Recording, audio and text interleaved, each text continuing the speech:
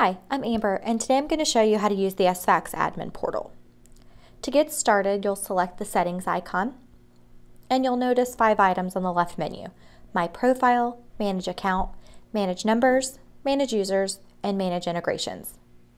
For admin purposes, we'll just discuss the first 4, and for more information on managing integrations, please see our help desk.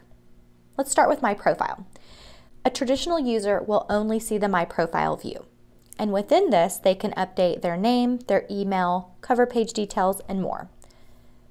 Just remember to choose Update if any changes are made.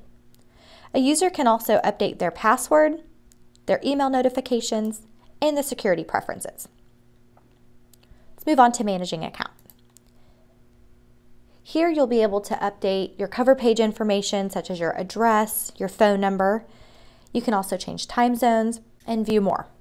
Remember to save any changes. You can generate a report that will show you your usage. You'd simply select the year and the month.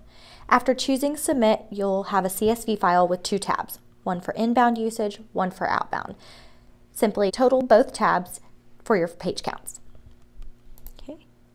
You can manage security settings for your users by enabling a password expiration, limits on reusing passwords, and lockout after so many failed attempts. And you can also set password strength. You can manage your IPs by enabling this and entering your IP address.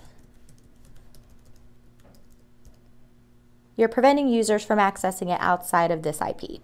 You can enter a range and title it. Okay.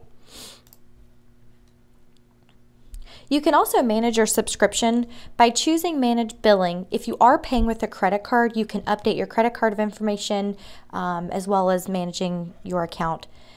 You can also change your plan. So if you have generated a usage report and you notice you've gone over your allotted pages, simply change my plan. That will send an email to an account manager who will review it and send you back any information to complete that process. Let's move on to Manage Numbers. You'll notice that this account has 2 fax numbers assigned: Front Desk and Records. Let's choose Records. Here I can choose to update the name if I want to retitle it. You can give it a status and make notes. I can also see who is assigned to these fax numbers. So at this time, I've got Dr. John S. Fax and Dr. Lotta Love, both assigned to the number for incoming and outgoing faxes. If I want to give John Doe access to faxes that are received, I simply choose the incoming icon, and I can update email notifications. Let's enable received notifications for all. I'll choose Submit. In order to request a new fax number, choose the Add Number icon, and by choosing Next, it would send an email to our support team. Once the number's been added, they'll confirm and you can add users to that number. Moving on to Manage Users. I have 4 users assigned to this account: Jan Doe, Dr. Lotta Love, Dr. John S. Fax, and John Doe. I'll select Dr. Lotta Love. I could adjust Dr. Lotta Love's admin privileges if I wanted to. I can update a name, email address. These are basic settings that a user can update themselves. If you do make changes, choose Update. I can see that this user is assigned to both fax numbers and has email notifications for when a fax is received. I could lock down email notifications. Doing so, Dr. Lotta Love would not be able to disable or enable notifications at a later time. I can also update security preferences. I can enable 2-factor notification, which will send pins to a mobile number. Just remember to apply after changes are made. You can also update permissions from faxes, folders, and settings. I could remove any options here. If I didn't want this user to delete faxes or folders, I simply untick the box. Okay. You'll notice on the left-hand side,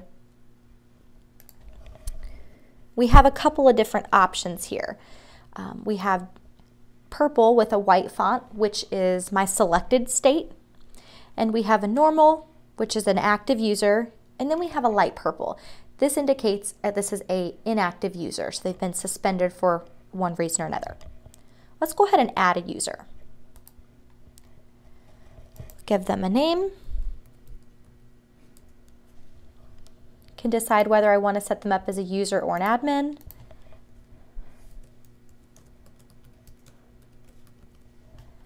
And assign an email address.